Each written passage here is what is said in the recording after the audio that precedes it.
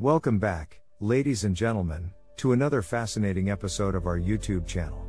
Today, we are delving into an intriguing question that many of us have asked at one point or another. Why can't you smile in passport photos? Join me as we explore the mysterious world of passport regulations and uncover the reasons behind this peculiar rule. Let's dive in. Passports, those little booklets that grant us the freedom to explore the world. We've all had our fair share of passport photos, those serious and sometimes awkward snapshots that accompany our journeys. But have you ever wondered why you can't flash your pearly whites? It turns out there's more to it than meets the eye.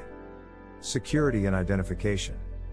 First and foremost, passports serve as crucial identification documents for governments around the globe. They play a significant role in maintaining security and preventing identity fraud.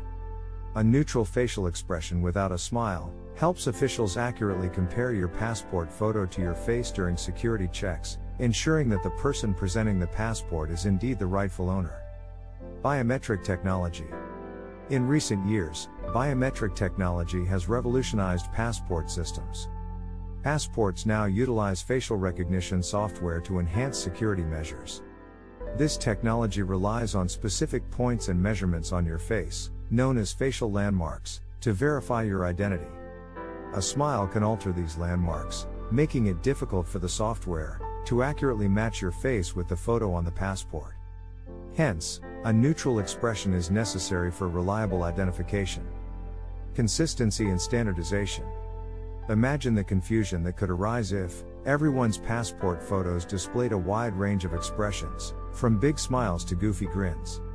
To maintain consistency and standardization, most countries have adopted guidelines and regulations for passport photos, including the requirement of a neutral facial expression. This ensures that passport photos are uniform and easily recognizable, making the identification process more efficient. Cultural considerations. Passports transcend borders and cultures, and what may be considered a polite or friendly expression in one culture could be interpreted differently in another. By requiring a neutral expression, passports avoid potential misinterpretations or misunderstandings when presented to officials from different countries. It's a universal language understood across cultures, promoting smoother interactions and reducing the chances of miscommunication. Conclusion.